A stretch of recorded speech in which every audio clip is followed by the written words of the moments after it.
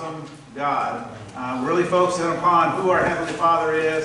Let's bring up that cartoon. Can you see that? No. Okay. It says, want to see something neat. This is Calvin and Hobbes. Have you guys ever remember Calvin and Hobbes? Yes. Man, I love Calvin and Hobbes. Calvin and his make-believe friend, his tiger that comes to life when no one else is around. It says, you want to see something, what did that say? Weird. Oh, weird. You want to see something weird? I can't even see it from here.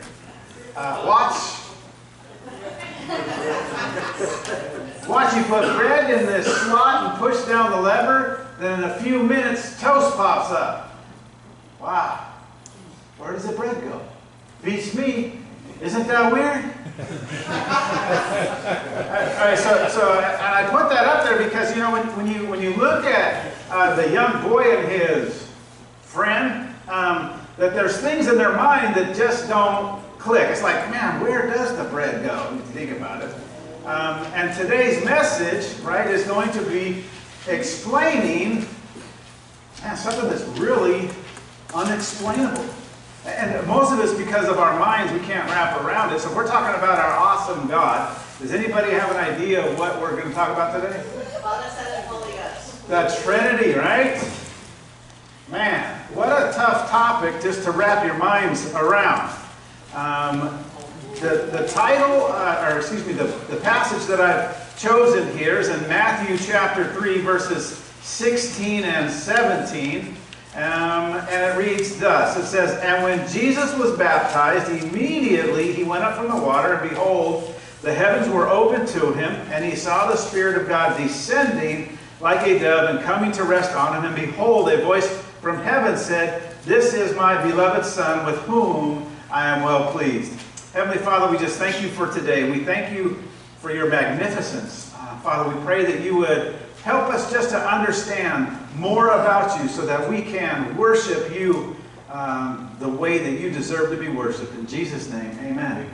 So look, this is a doctrine that all Christians believe, but nobody really understands. They couldn't explain it in the way that God is, okay? And the tough part is that I've got approximately 30 minutes to introduce you to go over some topics about the Trinity that Christians for ages and thousands of years have been debating and arguing over. So that's something that we have. And here's the truth, that all Christians believe in the doctrine of the Trinity.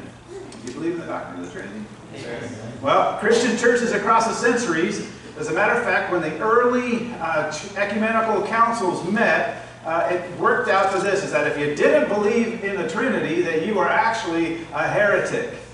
Right? You are outside of Christian orthodoxy. The thing about the Trinity is that it unites the church in proclaiming God as the Father, the Son, and the Holy Spirit. And if you deny the Trinity, then you find yourself outside of Orthodox Christianity, what Christians in general have believed throughout history. Why would we believe this? Well, the Bible teaches the Trinity. Amen. Okay? And not only that, but Christians everywhere have always believed it, and there's no other explanation that makes sense. All right? Of course, we go and we stand upon the Word of God, what God has to say, so we're going to look at that. Somebody said this, if you try to explain the Trinity, you will lose your mind. But if you deny it, you will lose your soul. Amen. All right? So it's very important to what we believe here. Now, I looked at and I didn't bring it with me, I looked at our Constitution, and in our Constitution, I read our statement of faith of what we believe, and here's somebody, this is another church's, and they say this: we believe in one living and true God, who is the creator of heaven and earth, who is eternal, almighty, unchangeable, infinitely powerful, wise, just, and holy. We believe that the one God eternally exists in three persons, the Father, the Son, and the Holy Spirit, and that these three are one God, co-equal, co-eternal, having precisely the same nature and attributes, and worthy of precisely the same worship, confidence, and obedience. Did you get all that? There are 6 statements that break it down just a little bit easier. There's one God and only one. He exists in 3 persons. They're equal and eternal. They're worthy of equal praise and worship. They're distinct, yet they act in unity, constituting the one true God of the Bible. I'm going to tell you, the early church really struggled over this. And basically they came down to 2 things, and it says that they are one in essence, but they are active in 3 persons. So wait, look at the cover of your bulletin. Kind of complicated, isn't it? It really is. When you see that, so another name we call that is the Godhead, or we talk about the 3 in 1 in the Godhead. Now, there's other religions, I'll say, that profess to be Christian, and they look at us and they say that we actually worship 3 gods, right? Because 1 plus 1 plus 1 doesn't equal 1, it equals 3. Well, that's not what we believe. You see, we believe that our one God is 3 persons in 1. And basically, if you want to do it arithmetic, it's 1 times 1 times 1 equals what? 1. There you go. Anyway, so that's where we're headed.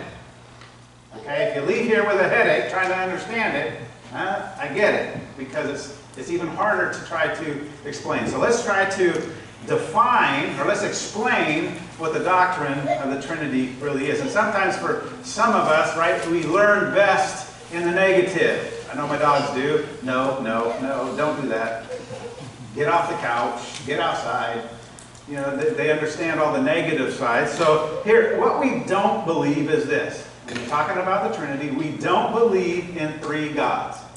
That's called tritheism. It's a heresy. We believe in one God. We don't believe that the Father, the Son, and the Holy Spirit are 3 forms of God. All right, there's a doctrine out there that believes that God manifested himself in the Old Testament as the Father at creation, right? And then in the New Testament, he represented himself as Jesus. And now in the church age, he represents himself as the Holy Spirit. You get that? That's the at 3 different times, God was in 3 different forms. And we don't believe that. Amen. Okay? Another thing that we don't believe is that in the 3, they are all part or pieces of God. The Father's 1/3 God, and Jesus is 1/3, and then the Holy Spirit, that makes up the whole. No, that's not what we believe either. Right, so it's easy to point out the things that we don't believe, and hopefully that we can get to. That's what we don't believe. So, but where do we find this doctrine in the Bible? You see, that's where it's important. Let's talk about his unity first.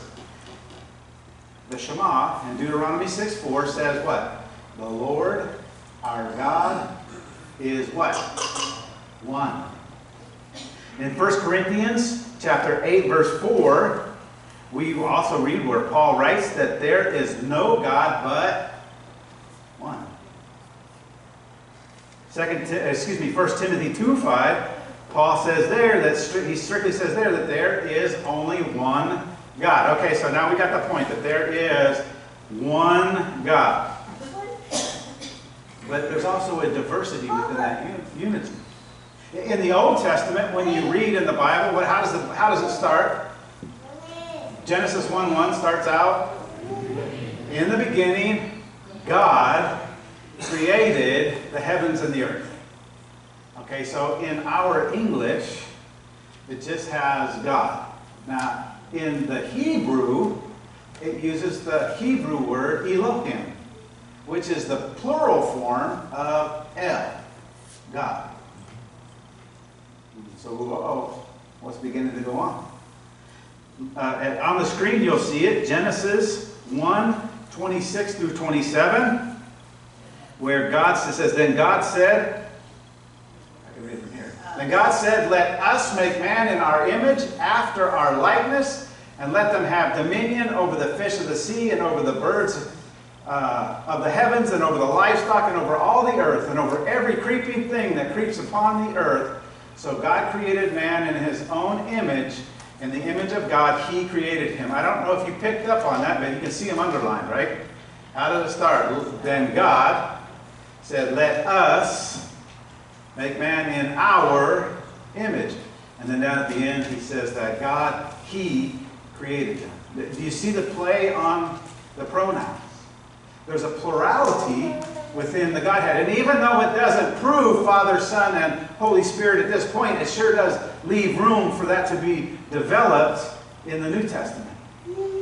Turn with me to Isaiah chapter 48:16.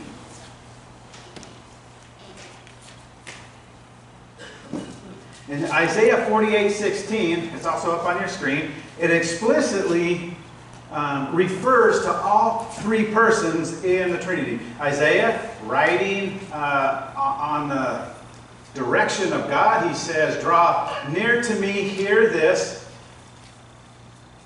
I got the wrong verse up there. Oh, no, I don't. Hear this. "From the beginning, I have not spoken in secret. From the time came to be, I have been there, and now the Lord God has sent me and his Spirit." Here's the truth. Do you think Isaiah back then understood the Trinity? Don't think he did. But he sure did write it. In light of the New Testament, we can see that this is a clear statement of the Trinity in the Old Testament. All three persons, another thing we can see is that all three persons in the Godhead throughout Scripture are called God. In Galatians 1:1, the Father is called God. In John 20:28, the Son is called God.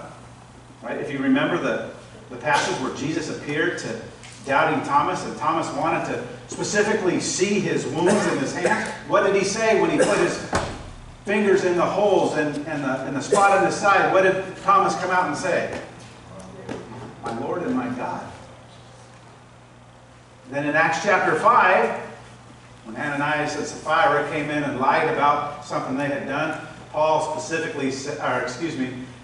Peter specifically says, "You have not lied to man, but you have lied to" who? The Spirit, who is God. So all three persons in the Godhead are called God throughout Scripture. And as we continue on, all three persons are associated together on equal basis. It's what we call a Trinitarian statement. Write these down because they're going to be on your screen. When you look at Jesus' baptism, the passage that we used, Jesus says that when he immediately came up out of the water, the Spirit, as like a dove, descended upon him. And then what did they hear? The voice from God saying, "This is my beloved Son, in whom I am well pleased." So, how can they all be one God? Or even if you're talking about the different forms that were there, how can they all appear in one spot?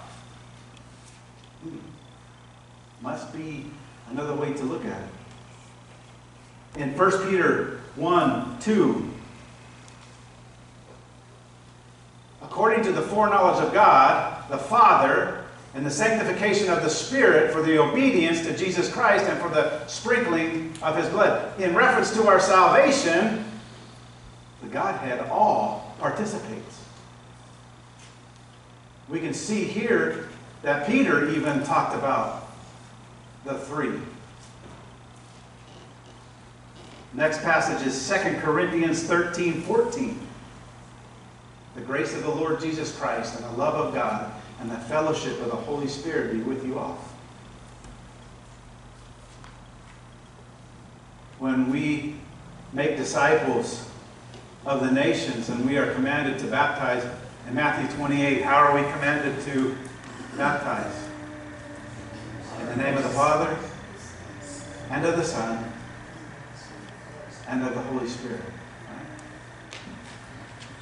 When it comes to prayer, turn with me to Ephesians chapter 3.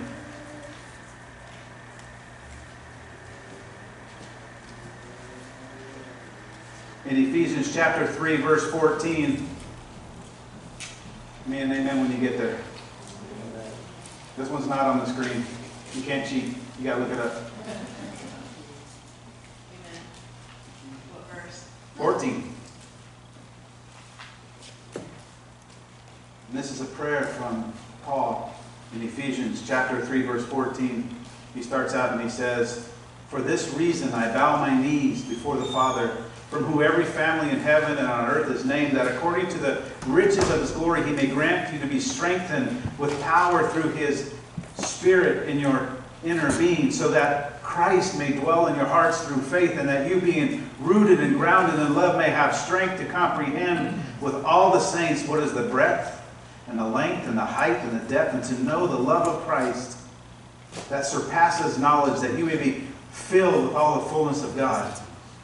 We can see in this passage, as when we talk about prayer, that Paul goes through and he even talks about the whole Godhead being involved in our prayer, in our Christian lives, in the way that we walk and in the things that we do. It's tough doctrine to wrap your minds around. How do we have one God in unity, but yet three in person? I told you if you tried to explain the doctrine, you'd lose your mind. The last verse that I have up here is 2 Thessalonians chapter 2, verse 13, which reads, "But we ought to always give thanks to God for you, brothers, beloved by the Lord, because God chose you as the firstfruits to be saved through sanctification by the Spirit and belief in the truth." Over and over and over in the Bible, we find these, what they call Trinitarian statements, where the Father, Son, and Holy Spirit are all mentioned in the same context. And let me tell you, if the Trinity wasn't true, would that not blaspheme God if you put the Holy Spirit and Jesus on the same level, the same worthiness as God? We have to understand that there's something about our God. It's just tough sometimes to understand. So let's examine this a little bit more. The next topic here is the doctrine of the Trinity explained. So let me ask you this question. Where in the Bible do you find the word Trinity? Nowhere, do you? Does that make it not true? You see, because here's the truth. Here's another thing. Where in the Bible do you find the word inerrancy? Speaking about Scripture. It's not in there, but yet it's still a doctrine that we believe because it's taught. And it's the same thing when it comes to the Trinity. We don't believe it because the Word is in there. We believe it because the Bible teaches it. How do we illustrate the Trinity? We've all heard kind of some cool little things that deal with the Trinity, right? Have you heard about 2 parts hydrogen, 1 part oxygen? What is that? Can it not exist in 3 forms? Well, the thing is that they usually don't exist all at the same time, so that's kind of a weak thing, but it gives us an idea. Or how about an egg? You have the shell, the white, and the yolk. That's another way that people like to describe it. But once I crack the egg and throw the shell away, and in my frying pan I still have the whites and the yolk, it's still an egg, but yet one piece is missing, so it's kind of falls a little bit short. You can think about the different roles that people play to try to understand the Trinity a little bit. I am a son, I am a father, and I am a husband. The different roles that we play. Look at your bulletin. I think this is one of the best ways to describe the Trinity. And it's a form of a triangle. Right? And in this triangle, it's got God in the center, and at the 3 different angles, it has the Father, Son, and Holy Spirit. And it says that the Father is not the Son, and the Son is not the Spirit. And the Spirit is not the Father, but yet all 3 are God. Well, let me ask you, if you took one angle away from the triangle, do you still have a triangle? No. It's only whole when it is together. You see, that's the same about our God. They are whole. They are 3 in 1. There's 3 angles in a triangle. It's just ways for us to try to understand a little bit in our mind what the Trinity is really like. Dr. Henry Morris, this is what he writes. He's a famous creation scientist, and this is what he says. He notes that the entire universe is Trinitarian by design. The universe consists of three things: matter, space, and time. Take away any one of those three and the universe would cease to exist. And not only that, when you look at each of those three parts that make up the universe, matter is mass, energy, and motion. Space is length, height, and breadth, and time is past, present, and future. The whole universe witnesses to the character of the God who made it. Psalm 19:1 says, "The heavens declare the glory of God." I think that we can begin to see that just a little bit of how the Trinity is taught in our Bibles, even though we don't see that. And remember, the series that we're looking at is about our awesome God, right? So how do we bring this into application? When we look at the doctrine of the Trinity and apply that, there's a couple things that can help us out. You know, children and skeptics always like to ask this question: what was God doing before He created? And I don't know if you've ever heard of Augustine's answer. He was creating hell for people that ask that question. But look, have you ever, in Scripture it says that the Father loves the Son and the Son loves the Father, right? You see, what they were doing is that they were together having communion and communication with one another. There was that love relationship between the three before they even created. We could never understand how they did that, but you know, the Bible tells us that they did have that relationship. Francis Schaeffer, who's a philosopher, a Christian philosopher, says that this is where the human desire for intimacy and communication comes from. We were made to communicate. That design is part of the image of God within each one of us. Can't you see that we have an awesome God? The truth of the matter is this, is that God is never lonely. He didn't create us because He needed us. He could have kept going the way that He was going, but out of His love, He did. The Trinity sets limits on our speculation about the nature of God. Can we just say that there's some things about God that we just won't understand? Right? The Trinity shows us, right, that our understanding isn't complete when we try to think about an infinite and almighty God. The Trinity exalts the Son and the Spirit. Right? Because the Father, because He is God, is worshipped. The Son, because He is God, He is worshipped. And the Spirit, because He is God, deserves worship. You figure God is... Jesus is not just merely the Son of God. He is the second person in our Trinity, God the Son. So that just kind of, here's another little application, right? When we pray, how do we pray? Our Father, or Dear Heavenly Father, or it goes on like that. But is it okay to pray to Jesus? Lord Jesus, I just pray that You would help me get through. Amen. Holy Spirit, I just don't understand what this is saying. Can You reveal? Can You guide me in my life? Do you think that the Godhead, that the Father, the Son, or the Spirit are jealous when you pray to one or the other?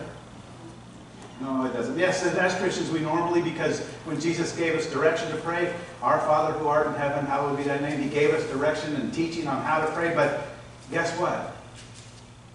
If you're having trouble understanding a passage of Scripture, who's the one that bears witness? The Spirit that's within us, right? Man, Holy Spirit, I'm having trouble. Can You enlighten me? Holy Spirit, I don't know what choice to make in this point. Can You please give me guidance? Right? We can. There's nothing wrong with that. But not only that, the Trinity really helps us understand what happened upon the cross. You see, when Jesus prayed over and over and over again, He always started out with, Abba, Father. But yet when he was upon the cross, he didn't cry out for Abba Father. Who did he cry out to? My God, why have you forsaken me? You see, it's at this point in time we can understand that when the sin of the world, when the wrath of God was being poured out upon Jesus upon the cross, and God had to punish that sin because he couldn't look upon it, he actually turned his back upon the Son. The world went dark, right? You see, this is the agony that Jesus went through, is the separation between him and the Father. At this point in time, he knew that that was coming. It wasn't the beating that he took that he was so worried about. It was the separation from the Father. It was bearing the wrath that God has towards sin. And we begin to understand just a little bit more.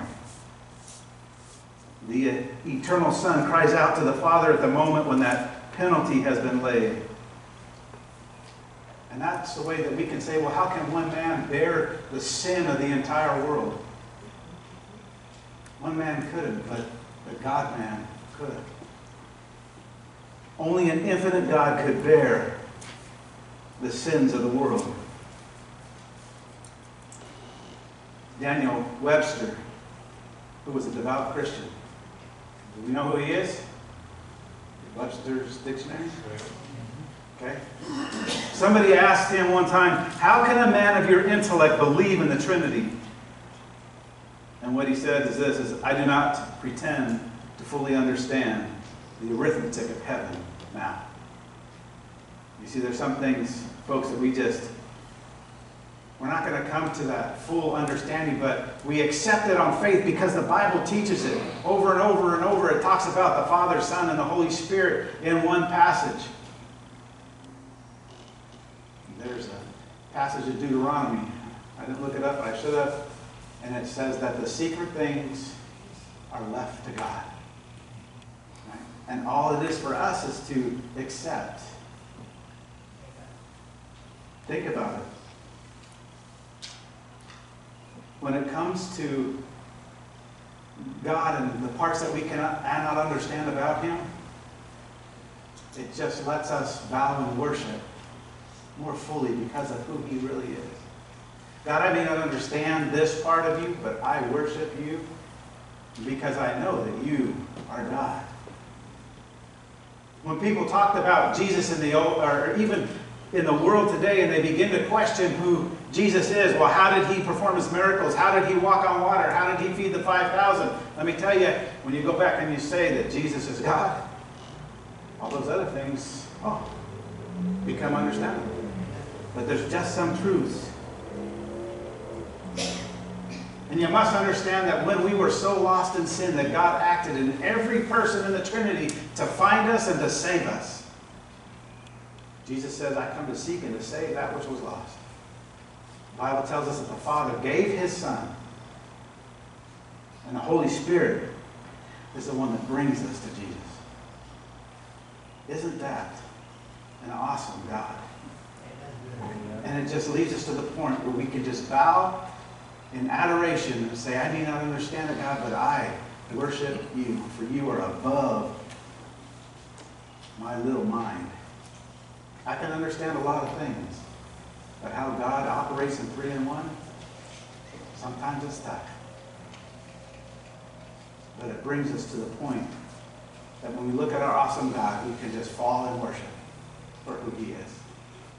Amen? Amen. Would you bow your heads with me? Heavenly Father, we just thank you for who you are. God, we may not be able to wrap our minds fully around the truth of the Godhead and how it all works out and how you communicated and what you were doing before you created us. We will leave those secret things to you, but we will worship you for who you are. Father, help us to understand just a little bit more about yourself as we come to know you better and better as our awesome God. In Jesus' name, amen.